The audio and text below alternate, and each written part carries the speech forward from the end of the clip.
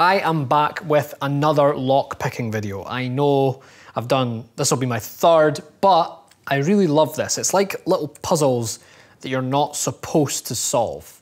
So I learned to pick a traditional lock, one with a cylinder and pins, and that's using a lock picking kit.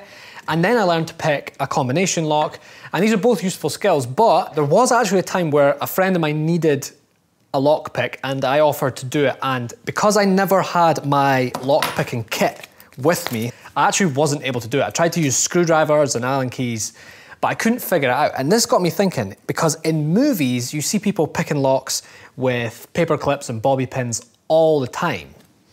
However, if you look at the tools of a lock picking kit, they're pretty specific tools. And it just seems that these are very well suited for the job, whereas this isn't. So in movies, when they pick a lock in 30 seconds with a couple of paper clips, I've always thought, can you actually do that?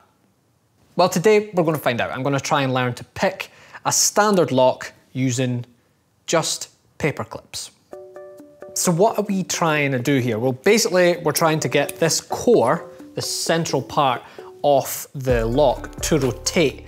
And what that'll do is it'll rotate this little lever, which will in turn open the latch. What's stopping this core rotating inside the cylinder is a series of little pins. So the pins inside the lock all have different lengths, and they have to be manipulated up and down in such a way that allows the core to turn. And you can see that the key is cut so that when I insert it into the lock, it moves the pins perfectly in line with the core, which allows it to turn. When I take the key out, they all jumble about randomly and the core can't be turned. So to pick the lock, you basically put something into the core and manipulate the pins up and down. The problem is when you move one pin in the correct position and move to the next one, it just moves back away. So we solve that by applying a little bit of tension, a little bit of torque on the core, which helps keep the pin in place. We just go one by one until they're all aligned and the lock opens. I think that's it. Easy as that. In order to be able to pick a lock with paper clips, I need to make these tools from these paper clips. So I built this little box. Well, I didn't build the box, I bought it off Amazon and installed a lock. I just used hot glue to glue this on, so definitely wouldn't put anything valuable in this, but it'll work for demonstration purposes. Right, let's get started. I'm going to stick a phone in there to create some incentive and also to act as an accurate timer. So this is day 1, hour 0. Right, stick the phone in. Lock the door. Now, I don't want to use these keys for the rest of this filming session. So let's see if I can pick this just using these paper clips. First thing I need to do is to make the tool. So I'm going to start with the lever. So I don't think this will be too bad. Let's see. I need to make this loop section here smaller, so don't ever do this at home, but I need to. You think that'll work? I think that'll work. Can't get more simple than that. I mean, it's almost the same shape as when I started. Right, the pick.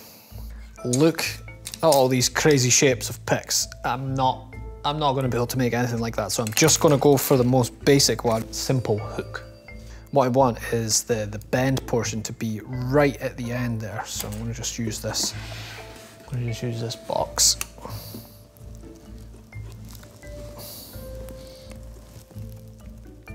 Ugh, these paper clips are strong, man.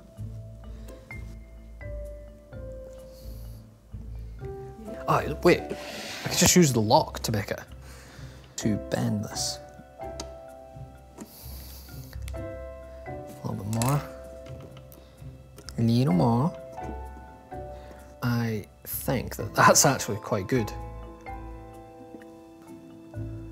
Let's give this a go. Let's start picking this bad boy.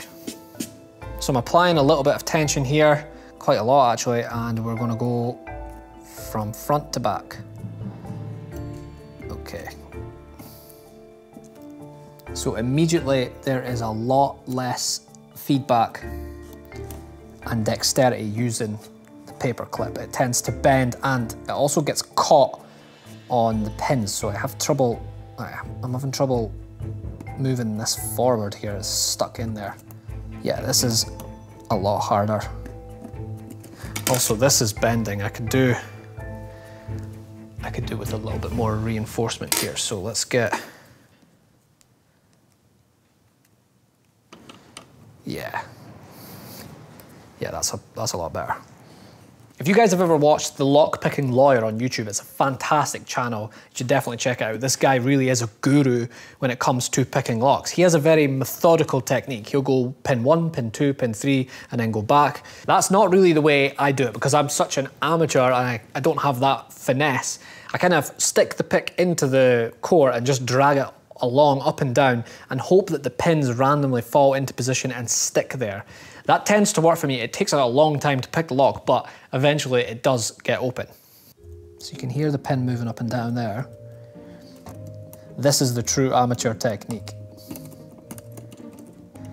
This is what I do when I'm frustrated. I can't pick it, I end up just going nuts. Right, let's take a break. We're not getting anywhere here. Okay, that is completely stuck. I can't move that at all. You can see that the whole lock mechanism is moving. Right, okay. You hear that pin there? That was just the pin releasing. Let's try and get this one down. Okay, kind of ruined the tool here. Let's bend that back. I just can't feel which pin I'm on because this just bends inside the lock. It's very frustrating.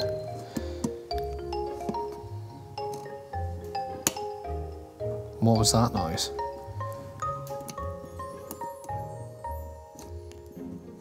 Oh! Have you done it? Hold on, hold on. There we go, it's done. Oh.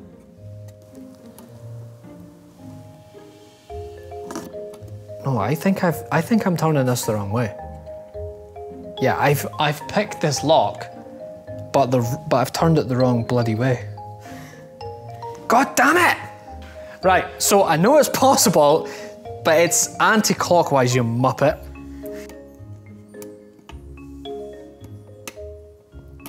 Oh, there we go. Oh, I've turned it the wrong way again! For God's sake, Michael. I'm the only guy ever to pick a lock and lock the front door.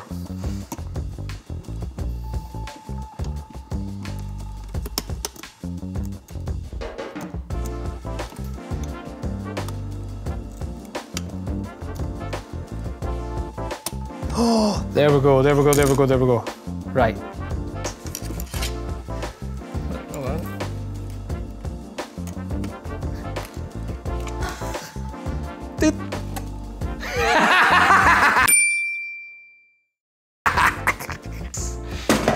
Oh, bloody sake. Well, that was secure. So the movies aren't lying. Movies. You can always trust the movies. But it did take half an hour. It did take 35 minutes of picking it. Just to prove this isn't a fluke, I'm going to try and pick this little padlock, also with the paper clips.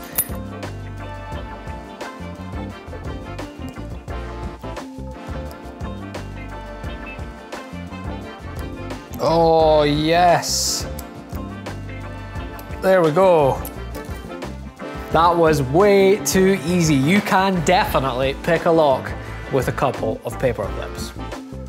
A wee while ago, I bought these metal posters from Display, and when they arrived, I was so impressed with them that I reached out to Display and asked if they'd like to sponsor one of my videos, and they agreed.